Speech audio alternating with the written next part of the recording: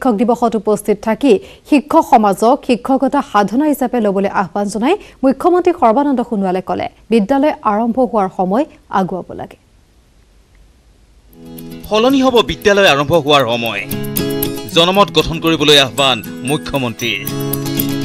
58 সংখ্যক শিক্ষক দিৱসত মুখ্যমন্ত্ৰী সৰ্বানন্দ সোণোৱালৰ এয়া মনোগ্ৰাহী ভাষণ শিক্ষক সমাজক উদ্দেশ্যি ইটোৰ পিছত সিটো আহ্বান মুখ্যমন্ত্ৰীৰ ড্ৰাগছৰ ব্যাধি অন্ধবিশ্বাসৰ বিৰুদ্ধে শিক্ষক সমাজক সজাগতা গঢ়াৰ আহ্বান জনালে মুখ্যমন্ত্ৰীয়ে ড্ৰাগছ সেৱন কৰি অকালতে যুৱক যুৱতীয়ে মৃত্যুৰ মুখত পৰিব লগা হৈছে এটা এটা পৰিয়াললৈ ভাবিব নোৱাৰা দুৰ্যোগ নমাই আহিছে বেদনা নমাই আনিছে নহয়নে এই ড্ৰাগছ বন্ধ কৰিব লাগিব ড্ৰাগছে কেনেধৰণৰ ভয়াৱহ এখন মানৱ সমাজ বিনষ্ট কৰিব পাৰে ভয়াৱহ পৰিস্থিতি সৃষ্টি কৰিব পাৰে এই কথাবিলাক আমাৰ পৰম শ্ৰদ্ধাৰ শিক্ষক শিক্ষয়িত্ৰীসকলে ল'ৰা ছোৱালীবিলাকক সৰু অৱস্থাতে সোমোৱাই দিব লাগিব ডক্টৰ সৰ্বপল্লী ৰাধাকৃষ্ণক নমন কৰি সুধাকণ্ঠৰ গীতৰ আঁত ধৰি সোণোৱালে ক'লে সূৰ্য উঠা দেশত সলনি হ'ব লাগে বিদ্যালয়ৰ সময় মই শিক্ষা বিভাগক আহ্বান জনাইছো আপোনালোকে আলাপ আলোচনা কৰি বৰাক ব্ৰহ্মপুত্ৰ পাহাৰ ভৈয়ামৰ সকলো ৰাইজৰ লগত শিক্ষাবিদৰ লগত আলোচনা কৰি আমি যাতে ইউনিফৰ্ম স্কুল আৰম্ভ হোৱাৰ সময়টো যাতে ইউনিফৰ্ম হয় সকলো ঠাইতে যাতে একে হয় আৰু কিছু আগুৱাই দিব পৰা যায় তাৰ বাবে আপোনালোকে পৰীক্ষা নিৰীক্ষা কৰি এটা সময় সোনকালে আপোনালোকে নিৰ্ধাৰণ কৰি অসমৰ জনগণৰ বাবে বিশেষকৈ ছাত্ৰ ছাত্ৰীসকলৰ বাবে আপোনালোকে এইটো বস্তু থিৰাং কৰিব লাগিব শ্ৰীমন্ত শংকৰদেৱ কলাক্ষেত্ৰত আয়োজিত শিক্ষক দিৱসত ৩৬ জন শিক্ষকক দিলে প্ৰীতি শিক্ষকৰ বঁটা 10খন বিদ্যালয়লৈ বিশেষ বঁটা শিক্ষয়িত্ৰী তছবিন বেগমলৈ ৰাজ্য চৰকাৰৰ সন্মান একেখন সভাতে শিক্ষামন্ত্ৰী সিদ্ধাৰ্থ ভট্টাচাৰ্যই বিনামূলীয়া ইউনিফৰ্ম প্ৰদানত বিলম্ব কিয় হৈছে তাৰ দৰ্শালে কাৰণ ব্ৰেণ্ডেড কাপোৰৰ হ'ব ইউনিফৰ্ম সিদ্ধাৰ্থ ভট্টাচাৰ্যৰ প্ৰশ্ন আধ্যবন্তৰহে আছে নেকি ব্ৰেণ্ডেড কাপোৰ পিন্ধাৰ অধিকাৰ মই সদায় এটা কথা অনুভৱ কৰোঁ যে যিখিনি ধনিক যিখিনি মানুহ আদ্যবন্ত মানুহৰ ল'ৰা ছোৱালীয়েহে ব্ৰেণ্ডেড কাপোৰৰ ইউনিফৰ্ম পিন্ধি তেখেতসকলে ব্যক্তিগত স্কুলত যাব সেনেকুৱা ধৰণৰ চিন্তাধাৰা যদি আমি গ্ৰহণ কৰি থাকোঁ তেতিয়াহ'লে কিন্তু আমাৰ সমাজত এই আৰম্ভণিৰ পৰাই কিন্তু এটা হীনভাৱ আমাৰ ল'ৰা ছোৱালীখিনিৰ মাজত গঢ় ল'ব মূল কথা যে আমি যিখিনি বিনামূলীয়াকে যিখিনি আমি এনেকুৱা ইউনিফৰ্ম দিছোঁ এই ইউনিফৰ্মবিলাকো কিন্তু ব্ৰেণ্ডেড কাপোৰৰ হ'ব লাগিব ভাল কাপোৰৰ হ'ব লাগিব এতিয়া কথা হ'ল শিক্ষক দিৱসৰ দিনটোত শিক্ষকসকলক উদ্দেশ্যি শিক্ষামন্ত্ৰী আৰু মুখ্যমন্ত্ৰীয়ে কৰা আহ্বানক শিক্ষক সমাজে কিমান দূৰ আদৰি লৈ কৰ্মক্ষেত্ৰত ৰূপায়ণ কৰিব এয়া হ'ব লক্ষণীয় সঞ্জয় বৰাৰ সহযোগত Raju Barua news 18 Assam north east Rohit Sharma এশিঙীয়া গড়ৰ সুৰক্ষাৰ বাবে কেম্পেইন চলোৱাৰ কথা ঘোষণা কৰাৰ দিনাই আৰক্ষীৰ জালত পৰিছে 4টা চোৰাং চিকাৰী এটা গড়ৰ খৰ্গৰ লগতে জব্দ হৈছে দমে মাৰণাস্ত্ৰ 1 কিলোগ্ৰাম ওজনৰ এটা গড়ৰ খৰ্গ সৰবৰাহ কৰোঁতে নুমলীগড় আৰক্ষীৰ জালত পৰিছে 2টা চোৰাং চিকাৰী I am Rohit Sharma and I am batting for this gentle এফালে গড় সুৰক্ষাৰ বাবে ক্ৰিকেটাৰ ৰোহিত শৰ্মাৰ কেম্পেইন আনফালে চোৰাং চিকাৰীৰ গড় নিধন যজ্ঞ 6 আৰু 4ৰে বলাৰৰ নিদ্ৰাহৰণ কৰা ৰোহিত শৰ্মাই এশিঙীয়া গড়ৰ সুৰক্ষাৰ বাবে কেম্পেইন চলোৱাৰ কথা ঘোষণা কৰাৰ দিনাই আৰক্ষীৰ জালত পৰিল 4টা চোৰাং চিকাৰী এটা গড়ৰ খৰ্গৰ লগতে জব্দ দমে মাৰণাস্ত্ৰ 1 কিলোগ্ৰাম ওজনৰ এটা গড়ৰ খৰ্গ সৰবৰাহ কৰোঁতে নুমলীগড় আৰক্ষীৰ জালত পৰিল 2টা চোৰাং চিকাৰী বৰসিং হানছে আৰু কুঁৱৰ চিয়া মৰঙীৰ মন্টু বুঢ়াগোহাঁই নামৰ এটা কুখ্যাত চোৰাং চিকাৰীৰ পৰা অনা খৰ্গটো বাইকেৰে সৰবৰাহ কৰোঁতে 39 নম্বৰ ৰাষ্ট্ৰীয় ঘাইপথত আৰক্ষীৰ ফান্দত পৰিল বৰসিং হানছে আৰু কুঁৱৰ চিয়া কিন্তু এই খবৰ কাণত পৰাৰ পাছতেই ঘৰ এৰি পলায়ন কৰিলে চক্ৰটোৰ মূল খলনায়ক মন্টু বুঢ়াগোহাঁই আনফালে ওদালগুৰি আৰক্ষীয়ে 2টা চোৰাং চিকাৰীক গ্ৰেপ্তাৰ কৰি উৎখাত কৰিলে মাৰণাস্ত্ৰ আৰু গড় নিধনত ব্যৱহাৰ হোৱা সামগ্ৰী নিৰ্মাণ কৰা এটা অবৈধ কাৰখানা গড় চিকাৰৰ পৰিকল্পনা কৰি থাকোঁতেই মাৰণাস্ত্ৰসহ জালত পৰিল সুমেল বসুমতাৰী আৰু ৰিমান্তা দৈমাৰী দুই চিকাৰীৰ ভাষ্যৰ আধাৰত চলোৱা অভিযানৰ উমান পাই পলায়ন কৰিলে অস্ত্ৰ নিৰ্মাণ কাৰখানাৰ স্বত্বাধিকাৰী দণ্ডা দৈমাৰী WWFৰ সহযোগত বিশ্ব কঁপাই থকা বেটছমেন ৰোহিত শৰ্মাই অসম গৌৰৱ এশিঙীয়া গড়ৰ সুৰক্ষাৰ বাবে আগবাঢ়ি অহাৰ দিনাই 4 চোৰাং চিকাৰী গ্ৰেপ্তাৰ হোৱা ঘটনাই দিলে ভয়ংকৰ ভৱিষ্যতৰ ইংগিত নুমলীগড়ৰ পৰা প্ৰণৱজ্যোতি শইকীয়া আৰু ওদালগুৰিৰ পৰা ৰিপুঞ্জয় নাথৰ report news 18 Assam north east cotton বিশ্ববিদ্যালয়ৰ সমস্যা ৰাজ্যপালক অৱগত কৰি বিপাঙত পৰিছে কটনিয়ানৰ অভিযোগৰ ভিত্তিত ৰাজ্যপালে দিয়া পত্ৰই জোকাৰিছে কটনৰ অভ্যন্তৰ পত্ৰৰ পাছত ৰাজ্যপালগৰাকীক সাক্ষাৎ কৰা ছাত্ৰৰ অভিভাৱকলৈ ফোন কৰি শিক্ষাৰ্থীক বহিষ্কাৰ ভাবুকি দিলে পঞ্জীয়কে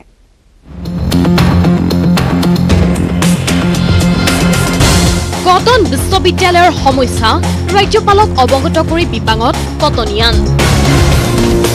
কটনিয়ানৰ অভিযোগৰ ভিত্তিত ৰাজ্যপালে দিয়া পত্ৰই জোকাৰিছে কটনৰ অভ্যন্তৰ ৰাজ্যপালে দিয়া পত্ৰৰ পিছত ৰাজ্যপালগৰাকীক সাক্ষাৎ কৰা ছাত্ৰৰ অভিভাৱকলৈ ফোন কৰি শিক্ষাৰ্থীক বহিষ্কাৰৰ ভাবুকি পঞ্জীয়কৰ আমি 14 তাৰিখে তেওঁক সাক্ষাৎ কৰাৰ পিছত 28 তাৰিখে আগষ্টৰ 28 তাৰিখে তেওঁৰ অফিচৰ পৰা উপাচাৰ্য মহোদয়লৈ এখন পত্ৰ প্ৰেৰণ কৰা হৈছে আৰু 15 দিনৰ ভিতৰত সমগ্ৰ বিষয়টোত প্ৰতিবেদন দাখিল কৰিবলৈ তেওঁ নিৰ্দেশ দিছে বিশ্ববিদ্যালয় কৰ্তৃপক্ষ আমাৰ ওপৰত খৰ্গহস্ত হৈ পৰিছে তেওঁ বিভিন্ন ধৰণে ভয় ভাবুকি দি ব্লেকমেইলিং কৰি আমাৰ কণ্ঠৰুদ্ধ কৰিব বিচাৰিছে আমাৰ ঘৰলৈ দুজনমান সতীৰ্থই ঘৰলৈ ফোন কৰিছে অভিভাৱকক ফোন কৰি বিভিন্ন ভয় ভাবুকি দিয়া হৈছে ব্লেকমেইলিং কৰা হৈছে যে আপোনাৰ ল'ৰা কলেজৰ পৰা ওলাই দিম লিগেল একশ্যন ল'ম কটন বিশ্ববিদ্যালয় কৰ্তৃপক্ষৰ বিৰুদ্ধে উত্থাপিত হৈছে এই গুৰুতৰ অভিযোগ কটন বিশ্ববিদ্যালয়ৰ বিভিন্ন সমস্যা আৰু শেহতীয়া নিয়োগ প্ৰক্ৰিয়াত উপাচাৰ্যৰ বিৰুদ্ধে উত্থাপিত হোৱা দুৰ্নীতিৰ অভিযোগৰ প্ৰসংগত কটন বিশ্ববিদ্যালয়ৰ আচাৰ্য তথা ৰাজ্যপাল জগদীশ মুখীক সাক্ষাৎ কৰি স্মাৰক পত্ৰ প্ৰদান কৰাই এতিয়া কাল হৈছেগৈ একাংশ শিক্ষাৰ্থীৰ বাবে 14 আগষ্টত কটন বিশ্ববিদ্যালয়ৰ ছাত্ৰ একতা সভাৰ প্ৰাক্তন আৰু বৰ্তমানৰ বিষয়ববীয়াৰ 6জনীয়া এটা প্ৰতিনিধিৰ দলে সাক্ষাৎ কৰিছিল কটনৰ আচাৰ্য ৰাজ্যপাল জগদীশ মুখীক কটনৰ দুই প্ৰাক্তন সাধাৰণ সম্পাদক জিন্তু ঠাকুৰীয়া আৰু মনমোহন চুতীয়াৰ নেতৃত্বত যোৱা দলটোৱে স্মাৰক পত্ৰযোগে উত্থাপন কৰিছিল কটনৰ কেইবাটাও গুৰুতৰ সমস্যাৰ কথা তথা শেহতীয়া নিয়োগ প্ৰক্ৰিয়াত অনিয়মৰ প্ৰসংগ উপাচাৰ্য ভৱেশ চন্দ্ৰ গোস্বামীৰ বিৰুদ্ধে উত্থাপিত অভিযোগ প্ৰসংগত ৰাজ্যপালগৰাকীৰ হস্তক্ষেপ দাবী কৰিছিল ছাত্ৰৰ দলটোৱে আচলতে তেওঁৰ খং ক'ত উঠিল কিবা এটা খেলিমেলি হ'ল এডমিনিষ্ট্ৰেটিভ অফিচাৰ যিটো নিযুক্তিৰ প্ৰক্ৰিয়াটোত এটা খেলিমেলি হ'ল সেই খেলিমেলি হোৱা প্ৰসংগটো আমি গভৰ্ণৰ তাত উত্থাপন কৰিলোঁ আমাৰ অধিকাৰ আছে যোৱা আমি চেঞ্চেলৰ ওচৰলৈ গৈছোঁ আমি কাকো গৈ দায় দোষ দিয়া নাই বা আমি কেতিয়াও কোৱা নাই যে আমাৰ উপাচাৰ্য আৰু পঞ্জীয়ক দুৰ্নীতিগ্ৰস্ত সেইটো কেতিয়াও কোৱা নাই আমি কৈছোঁ যে পেপাৰ পত্ৰৰ ইমানখিনি কথা ওলাইছে গতিকে আমি চেঞ্চেলৰ হস্তক্ষেপ বিচাৰিছোঁ যে আপুনি চাওক যিহেতু আপুনি সুপ্ৰিম অথৰিটি হয় ইউনিভাৰ্চিটিখনৰ গতিকে আপুনি চাওক এইখিনিখিনি কথা আমাক আশ্বাস দি পঠিয়াইছে যে যাম তোমালোকৰ বিশ্ববিদ্যালয় ভ্ৰমণ কৰিম গোটেই সমস্যাখিনি সমাধান কৰিবলৈ চেষ্টা কৰিম এই অভিযোগৰ পিছতে 28 আগষ্টত আচাৰ্যগৰাকীয়ে সমগ্ৰ বিষয়ত তদন্ত কৰি 15 দিনৰ ভিতৰত উত্তৰ বিচাৰি পত্ৰ প্ৰেৰণ কৰিছিল উপাচাৰ্যৰ কাৰ্যালয়লৈ কিন্তু আচাৰ্যৰ চিঠিৰ উত্তৰ দিয়াৰ বিপৰীতে কটনৰ পঞ্জীয়কগৰাকীয়ে ছাত্ৰৰ অভিভাৱকলৈ ফোন কৰি বিভিন্ন ভয় ভাবুকি দিয়াৰ উপৰিও কাৰ্যালয়লৈ মাতি নি ছাত্ৰৰ ওপৰত ব্যৱস্থা গ্ৰহণৰ ভাবুকি দিয়া বুলি গুৰুতৰ অভিযোগ উত্থাপন কৰিছে ছাত্ৰসকলে কেয়াৰপাৰ্চন বিপ্লৱ পালৰ সহযোগত গুঞ্জন Kalita news 18 Assam north east আপন ছাত্ৰ-ছাত্ৰীসকলৰ মাজত উদযাপন কৰিছে শিক্ষক দিৱস পৰম্পৰাগতভাৱে ছাত্ৰ-ছাত্ৰীয়ে যাচিছে মৰম চেনেহ সকলো একেই আছে পূৰ্বৰ দৰে বাকি সকলো একেই থাকিলেও তেওঁ মনত শংকা কিহৰে শংকা আহক চাওক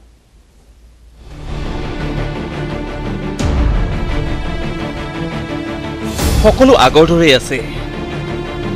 আগৰ দৰে তেওঁ বিদ্যালয়লৈ আহিছে প্ৰতি বছৰৰ দৰে ভাগ লৈছে শিক্ষক দিৱসৰ কাৰ্যসূচীত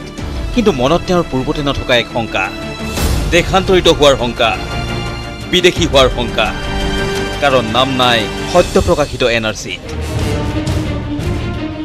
হয় এনআৰচিত নাম নাই কালদুবা প্ৰাথমিক বিদ্যালয়ৰ শিক্ষয়িত্ৰী অনিতা ৰায়ৰ ধুবুৰীৰ আগমনী শিক্ষা খণ্ডৰ অন্তৰ্গত কালদুবা প্ৰাথমিক বিদ্যালয়ৰ শিক্ষয়িত্ৰী এই অনিতা ৰায় শিক্ষক দিৱসৰ কাৰ্যসূচীত ভাগ লৈও অজান আশংকা মনত সেয়ে ছাত্ৰ ছাত্ৰীৰ সেৱা আৰু শুভেচ্ছায়ো আনন্দিত কৰা নাই অনিতা ৰায়ক দুখ এটুই আজকে শিক্ষক দিবস মই চিন্তা ভাবনা করি মনত দুখ আছে তো মোর কর্তব্য আছে স্কুল গই আছো স্কুল আসো আছি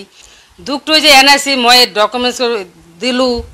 একদম কোনো লকল না সব কিছু ডকুমেন্টসগুলো দিলু মোর বাবার পিতৃ যেগুলো ডকুমেন্ট আছে ৬৬ সনের ৬১ সনের ডকুমেন্টস দিছু মোর এডমিটটো দিছু তবু মোর নামটো আহা নাই সতীৰ্থ শিক্ষয়িত্ৰীগৰাকীৰ নাম নাই এনআৰচিত এই কথাটোৱে ব্যথিত কৰিছে বিদ্যালয়খনৰ আন শিক্ষক শিক্ষয়িত্ৰীসকলকো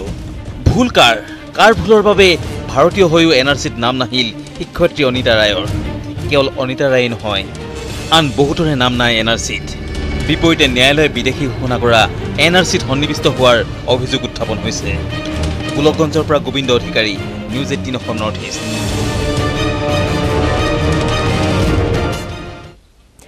চূড়ান্ত এনআৰচি প্ৰকাশৰ পাছতে এতিয়া পোহৰে আহি আছে ইটোৰ পাছত সিটো বিসংগতি খিলঞ্জীয়া হাজং জনজাতিৰ 40% লোকৰে নাম নাই এনআৰচিত ৰাজ্যখনত আছে হাজং জনজাতিৰ 19 লাখ লোক 19 লাখ লোকৰ 40% লোকৰে এনআৰচিত নাম নহুমাল উৰাঙৰ হাজং বস্তি গাঁৱৰো বহুতৰে নাম নাই এনআৰচিত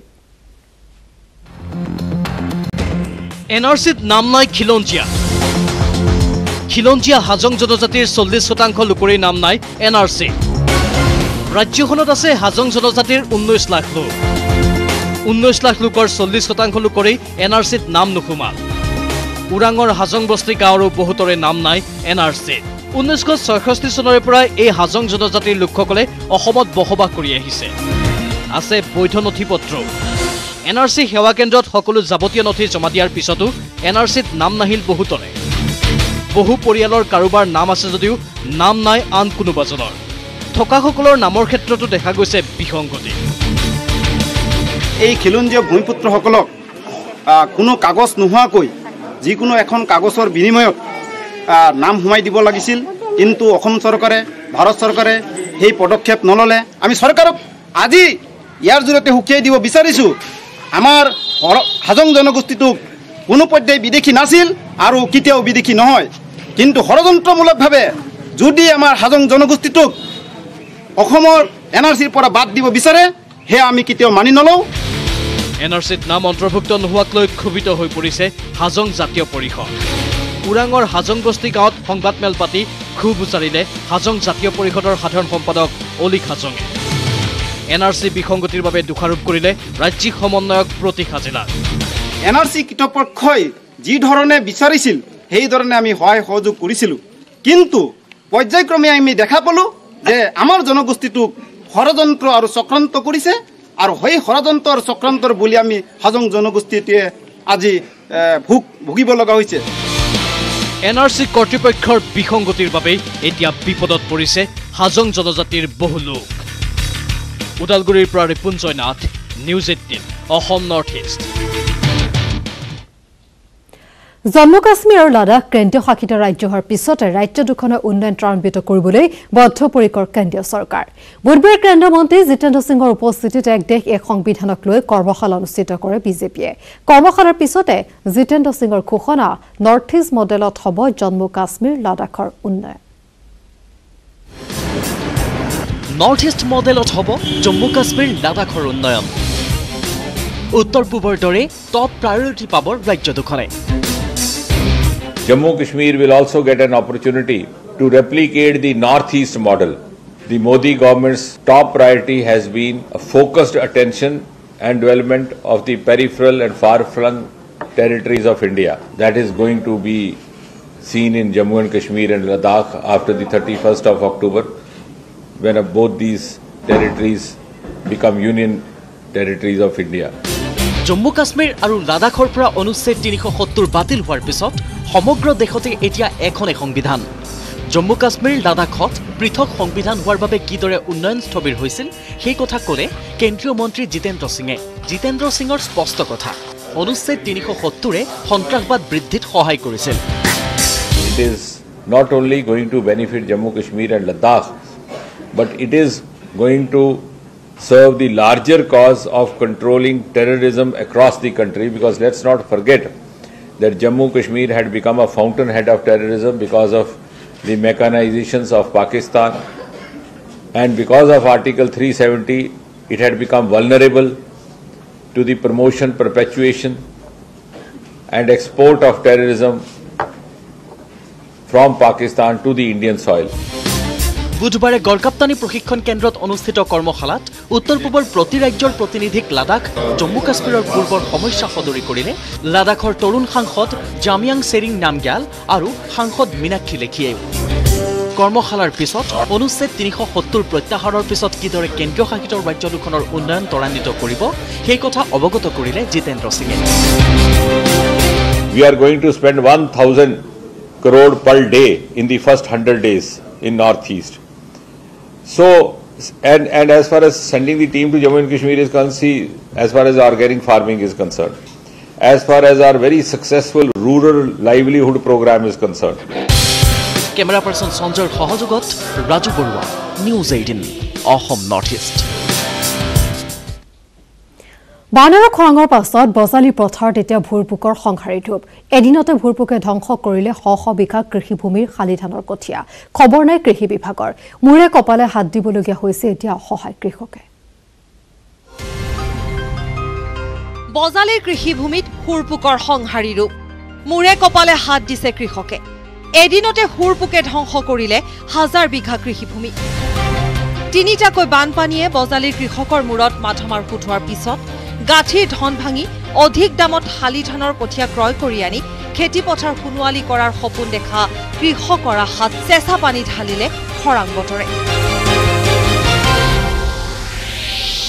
চিৰাল ফাটমেলা কৃষিভূমিত পানীৰ অভাৱত কঠীয়াসমূহ নষ্ট হোৱাৰ সময়তে এবাৰ ভূতৰ ওপৰত দানহ পৰা দি বজালীৰ বিভিন্ন অঞ্চলৰ খেতি পথাৰত খুৰপুকে আক্ৰমণ কৰাত কৃষক ৰাইজে মূৰে কপালে হাত দিছে বজালী মহকুমাৰ পাতাচাৰকুচি পলা হিমলুবৰী দলৈগাঁও বৰহাহান কুৰুৱা আদিৰ খেতি পথাৰত ৰাতিটোৰ ভিতৰতে ধান খেতি খাই তহিলং কৰে খুৰপুকে এনে সময়তে পালা হিমলুবাৰীৰ ৱাদি হেৰুৱা কৃষকসকলে চৰকাৰী সাহায্য নাপালে আত্মহত্যাৰ দৰে চৰম পন্থা বাছি ল'ব বুলি নিউজ 18ৰ কেমেৰাৰ আগত জনায় যদি এনেকৈ থাকে দুই চাৰি দিনৰ ভিতৰত এখন পাথাৰ আৰু পাথাৰি নাথাকিব একদম তাৰমানে এই মৰিয়ালি পৰিণত হ'ব আমাৰ বৰ্তমান এতিয়া ঠেলা চলৰ ৰিক্সা চলৰ উপায়টো নাই চিপ জৰি লগাব লাগিব আমি এটা ব্যৱস্থা নলয় তেতিয়াহ'লে আমি চিপ জৰি লগাব লাগিব নহ'লে কি কৰিব আমাক ৰাজ্য চৰকাৰে হওক বা কেন্দ্ৰীয় চৰকাৰে হওক যে যিকোনো উপায় আমাক যাতে খেতিয়কসকলক ভাল ধৰণে মানে সহায় সহযোগিতা কৰে তাৰ কাৰণে অনুৰোধ জনাইছোঁ ইপিনে কৃষি বিভাগৰ কীটনাশক ৰাসায়নিক ঔষধ ক্লৰপাইৰেপছ কুইনাল ফছ ঔষধ বিতৰণ কৰিছে যদিও সেয়া পৰ্যাপ্ত নহয় বজালীৰ কৃষিভূমিত জলসিঞ্চনৰ নামত পহুমাৰা আৰু কালদিয়া জলসিঞ্চন প্ৰকল্প দুটাৰ উপৰিও বহু ক্ষুদ্ৰ জলসিঞ্চন প্ৰকল্প আছে যদিও 90% কৃষিভূমিত খেতিয়কে পানী লাভ কৰিবলৈ সক্ষম নহয় বজালীৰ পৰা Dhruvajyoti Talukdar news 18 Assam north east বাহৰ তলত জীৱনৰ আদিপাঠ শ্ৰেণীকোঠাৰ অভাৱত বাহৰ তলত পাঠ গ্ৰহণ কৰিবলগীয়া হৈছে কণ কণ ছাত্ৰ ছাত্ৰীয়ে এই দুৰ্দশা গোসাইগাঁৱৰ পলাশগুৰি প্ৰাথমিক বিদ্যালয়ৰ শিক্ষাৰ্থীৰ গুৰুত্ব নাই বিভাগীয় কৰ্তৃপক্ষৰ বাহনিৰ তলত শিক্ষা ঘৰ নাই বাহৰ তলতেই শিক্ষা গোসাইগাঁৱৰ পলাশগুৰি প্ৰাথমিক বিদ্যালয়ত শিক্ষাৰ দুৰ্গতি প্ৰয়োজনীয় শ্ৰেণীকোঠাৰ অভাৱত এইদৰে বাহনিৰ তলত পাঠ গ্ৰহণ ছাত্ৰ ছাত্ৰীৰ অসমৰ শিক্ষাখণ্ডত ব্যাপক উন্নতি সাধন হোৱা বুলি চৰকাৰে বিভিন্ন সময়ত দাবী কৰি অহাৰ সময়তে কোকৰাঝাৰ জিলাৰ 1 নম্বৰ পলাশগুৰিৰ প্ৰাথমিক বিদ্যালয়ত প্ৰয়োজনীয় শ্ৰেণীকোঠাৰ অভাৱত বিঘ্নিত হৈছে বিদ্যালয়খনৰ শৈক্ষিক পৰিৱেশ গৃহ অৱস্থা এইটো ৰাইজে বনাই দিছে চালি আছে টিনৰ চাফৰা তাত বহি পঢ়া শুনা কৰাটো 2-2.5টালৈকে পঢ়া শুনা কৰাটো বৰ অসুবিধা বৰ কষ্ট কৰি পঢ়াই আছোঁ আৰু ঘৰৰ ভিতৰত যে কোঠা থাকিব লাগে কোঠা নাই 6টা শ্ৰেণীৰ ভিতৰত এটা কোঠাতেই পঢ়াই আছোঁ বৰষুণৰ সময়ত পানী সোমায় আৰু ৰ'দ দিলেতো পোখৰ ৰ'দ লাগে ৰ'দ নালাগিলেও বহুত কষ্ট হয় ল'ৰা ছোৱালী ঘাম ওলাই থাকে সকলো সময়ত ল'ৰা ছোৱালী থাকিবই নোখোজে এফালে প্ৰচণ্ড গেলা গৰম আনফালে নাই শ্ৰেণীকোঠাৰ সুবিধা শ্ৰেণীকোঠাৰ নামত থকা টিনৰ চালিঘৰটো পাঠ গ্ৰহণৰ অনুপযোগী হৈ পৰাত মুকলিলৈ ওলাই আহিবলৈ বাধ্য হৈছে ছাত্ৰ ছাত্ৰী আৰু শিক্ষকসকল 2013 চনত প্ৰাদেশিকৰণ হোৱা বিদ্যালয়খনত 51 গৰাকী ছাত্ৰ ছাত্ৰীৰ বিপৰীতে আছে 2 গৰাকী শিক্ষক শিক্ষয়িত্ৰী বিদ্যালয় সমস্যাৰ প্ৰতি বিভাগীয় কৰ্তৃপক্ষই গুৰুত্ব নিদিয়াৰ অভিযোগ প্ৰধান শিক্ষয়িত্ৰী আৰু স্থানীয় লোকৰ বিদ্যালয়খনৰ শ্ৰেণীকোঠা নিৰ্মাণৰ বাবে প্ৰয়োজনীয় ব্যৱস্থা গ্ৰহণ কৰি শৈক্ষিক পৰিৱেশ উন্নত কৰাৰ দাবী জনাইছে বিদ্যালয়খনে তামৰহাটৰ পৰা শহীদুল হক news 18 Assam north east Lakhimpur মাজমজিয়াত সংঘটিত হ'ল এক চাঞ্চল্যকৰ ডকাইতি কাণ্ড ঘৰ দুৱাৰ ভাঙি ছজনীয়া ডকাইতৰ দলে লুটি নিলে নগদ 9 লাখ টকা আৰু সোণৰ অলংকাৰ ডকাইতৰ দাৰ খাপত গুৰুতৰভাৱে আহত হয় গৃহস্থ লখিমপুৰৰ মাজমজিয়াত চাঞ্চল্যকৰ ডকাইতি কাণ্ড দুৱাৰ ভাঙি গৃহস্থৰ ঘৰত প্ৰৱেশ ছজনীয়া ডকাইতৰ দলৰ লুটি নিলে নগদ 9 লাখ টকা আৰু সোণৰ অলংকাৰ ডকাইতৰ দাৰ ঘাপত গুৰুতৰভাৱে আহত গৃহস্থ সময় তেতিয়া মাজনিশা আহাৰ গ্ৰহণৰ পাছত টোপনিত লালকাল সকলো তেনে সময়তে লখিমপুৰ চহৰত লাগি থকা চিনাতলিয়াৰ অৰুণ কুমাৰ দত্তৰ ঘৰত প্ৰৱেশ কৰে ছজনীয়া ডকাইতৰ এটা দল ঘৰৰ পাছফালৰ দুৱাৰ ভাঙি ভিতৰত প্ৰৱেশ কৰে ডকাইতৰ দলটো দুৱাৰত প্ৰচণ্ড ঢকিওৱাৰ শব্দ শুনি হাড় পাই উঠে অৰুণ কুমাৰ দত্তৰ পত্নী তেনে সময়তে ৰুমটোৰ ভিতৰলৈ সোমাই আহে ডকাইতৰ দলটো কোনোবা জনা শুনা মানুহ হ'ব লাগিব আমাৰ ৰুমলৈ ছজন সোমাইছে টকা এটা থৈ দিলে পইচা 9 লাখ মান দিছে সোণৰ গহনা পাতি দিছে সকলো দিছে মোৰ ডিঙি পাতি কাণৰ পৰা চব কিনি মেলি দিছে ডকাইতৰ দলটোৱে ঘৰৰ আলমিৰা ভাঙি নগদ 9 লাখ টকা সহ সোণৰ অলংকাৰ লুটি নিয়াৰ লগতে লণ্ডভণ্ড কৰে ঘৰৰ সকলো সামগ্ৰী মাটি ক্ৰয়ৰ বাবে বেংকৰ পৰা উলিয়াইছিল টকাখিনি ইফালে ডকাইতৰ দলটোক বাধা দিবলৈ যাওঁতে ডকাইতৰ দলটোৰ দাৰ ঘাপত গুৰুতৰভাৱে আহত হয় অৰুণ কুমাৰ দত্ত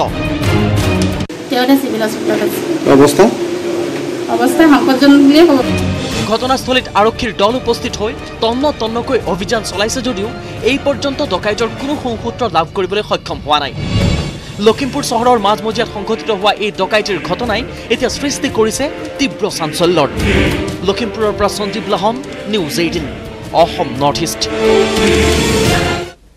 ইতিমধ্যে আমি জনাইছো পি চিদাম্বৰমৰ নতুন ঠিকনা তিহাৰ জেল তিহাৰৰ 7 নম্বৰ সেললৈ প্ৰেৰণ পূৰ্বৰ বিত্তমন্ত্ৰীগৰাকীক আৰু ইতিমধ্যে জনাইছো কিছুদিন পূৰ্বে কাৰ্তি চিদাম্বৰমক ৰখা সেলটোতে ৰখা হ'ব পিতৃক 14 দিনৰ বাবে ন্যায়িক জিম্মাত পি চিদাম্বৰত 19 ছেপ্টেম্বৰলৈকে তিহাৰত থাকিব পি চিদাম্বৰ কংগ্ৰেছত মুখ্যম আঘাত কালকুঠৰীলৈ প্ৰেৰণ পি চিদাম্বৰমক প্ৰাক্তন বিত্তমন্ত্ৰীৰ নতুন ঠিকনা কুখ্যাত তিহাৰ 19 ছেপ্টেম্বৰলৈকে তিহাৰত থাকিব পি চিদাম্বৰম বৃহস্পতিবাৰে বিয়লি বিশেষ আদালতৰ নিৰ্দেশে তুলপাৰ লগাইছে সমগ্ৰ দেশত কপিল চিবাল আৰু অভিষেক মনু সিংভিৰ দৰে শ্ৰেষ্ঠ অধিবক্তায়ো ৰক্ষা কৰিব নোৱাৰিলে পি চিদাম্বৰমক ন্যায়াধীশ অজয় কুমাৰ কুহৰৰ নিৰ্দেশত হতভম্ব কংগ্ৰেছ মহল 14 দিনৰ ন্যায়িক জিম্মাত P Chidambaram This is a process which we are well aware of. I've gone through the same thing last year. So we'll go through this process and I hope to have my father back home very quickly. Because, I know what has to be done through the legal process. And this is how it works out. Unfortunately, after police custody for investigation, this sort of judicial custody follows. Even though I don't see any merit in the judicial custody, particularly for events which apparently happened 11 years ago, and they're still nowhere even close to filing a charge sheet. And I'm sure people will contrast the various judicial pronouncements which has come out today. Indrani মুখাৰ্জীৰ সৈতে হলিগলিৰ ফল ভুগিলে একালত দেশৰ ৰাজনীতিত দপদপাই থকা জ্যেষ্ঠ কংগ্ৰেছী নেতাজনে পুত্ৰ কাৰ্তিৰ পথেৰেই তিহাৰলৈ যাব লগা হ'ল পি চিদাম্বৰম হয়তো কাৰ্তিয়ে বহু নিশা কটাই অহা তিহাৰৰ 7 নম্বৰ সিলৰ আলহী হ'ব পিতৃ পি চিদাম্বৰম তিহাৰৰ কালকুঠৰীত বন্দী হৈ থকা সময়ত পি চিদাম্বৰমে লগত নিব পাৰিব প্ৰয়োজনীয় ঔষধ ইমান দিনে জেড কেটেগৰীয়ে বেৰি থকা বাবে জ্যেষ্ঠ কংগ্ৰেছী নেতাজনে থকাৰ সুযোগ পাব এটা অকলশৰীয়া সিলত চিদাম্বৰমক জেললৈ নিক্ষেপ কৰাৰ পাছতে দিল্লীৰ লগতে কটকটীয়া কৰা হৈছে সমগ্ৰ দেশৰ নিৰাপত্তা ব্যৱস্থা bureau report news 18 Assam north east আৰু ইতিমধ্যে পি চিদাম্বৰমৰ নতুন ঠিকনা তিহাৰ জেল আমি জনাইছো তিহাৰ জেললৈ বৰ্তমান লৈ যোৱা হৈছে পি চিদাম্বৰমক তিহাৰৰ 7 নম্বৰ সেললৈ প্ৰেৰণ কৰা হৈছে পূৰ্বৰ বিত্তমন্ত্ৰীগৰাকীক দৃশ্য আমি দেখুৱাইছো 19 ছেপ্টেম্বৰলৈকে তিহাৰ থাকিব পি চিদাম্বৰম আৰু বৰ্তমান পি চিদাম্বৰমক লৈ যোৱা হৈছে তিহাৰ জেললৈ তিহাৰ 7 নম্বৰ সেললৈ প্ৰেৰণ কৰা হৈছে পূৰ্বৰ বিত্তমন্ত্ৰীগৰাকীক আমি জনাইছো কিছুদিন পূৰ্বে কাৰ্তি চিদাম্বৰমক ৰখা সেলতে ৰখা হ'ব পি চিদাম্বৰমকো আৰু এয়া বৰ্তমান তিহাৰ জেল অভিমুখে পি চিদাম্বৰমে নতুন ঠিকনা হৈছে তিহাৰ জেল আৰু এই নতুন ঠিকনা অভিমুখে ইতিমধ্যে ৰাওনা পি চিদাম্বৰম তিহাৰ 7 নম্বৰ সেললৈ প্ৰেৰণ কৰা হৈছে পূৰ্বৰ বিত্তমন্ত্ৰীগৰাকীক 19 ছেপ্টেম্বৰলৈকে তিহাৰ জেলত থাকিব লাগিব পি চিদাম্বৰম ইতিমধ্যে আমি জনাইছো যেহেতু ইতিমধ্যে 14 দিনৰ বাবে ন্যায়িক জিম্মাত লোৱা হৈছে পি চিদাম্বৰমক যাৰ পৰিপ্ৰেক্ষিতত পি চিদাম্বৰমৰ নতুন ঠিকনা তিহাৰ জেল তিহাৰ 7 নম্বৰ সেললৈ প্ৰেৰণ কৰা হৈছে পূৰ্বৰ বিত্তমন্ত্ৰীগৰাকীক ইতিমধ্যে সমগ্ৰ দেশ জোকাৰি যোৱা যি কেলেংকাৰী পি চিদাম্বৰমক লৈ বিগত সময়ছোৱাত যেহেতু বিশেষভাৱে সংবাদ মাধ্যমৰ শিৰোনাম দখল কৰি আছিল এই বিষয়ে আইএনএক্স মিডিয়া কেলেংকাৰীত কিদৰে ইন্দ্ৰাণী মুখাৰ্জীৰ সৈতে থকা তেওঁৰ সম্পৰ্কৰ বাবে হলিগলিৰ বাবে কিদৰে তেওঁ এই সমগ্ৰ বিষয়টোত বিতৰ্কত সোমাই পৰিছিল আমি জনাইছো সেই বিশেষ প্ৰতিবেদন ইতিমধ্যে আমাৰ দৰ্শকলৈ আমি আগবঢ়াইছো আৰু সেই কেলেংকাৰী গোচৰতে ইতিমধ্যে 14 দিনৰ বাবে ন্যায়িক জিম্মালৈ প্ৰেৰণ কৰা হৈছে পি চিদাম্বৰমক যেহেতু তেওঁৰ অগ্ৰিম জামিন নাকচ কৰা হৈছিল আৰু 19 ছেপ্টেম্বৰলৈকে তিহাৰ জেলত থাকিব লাগিব পি চিদাম্বৰম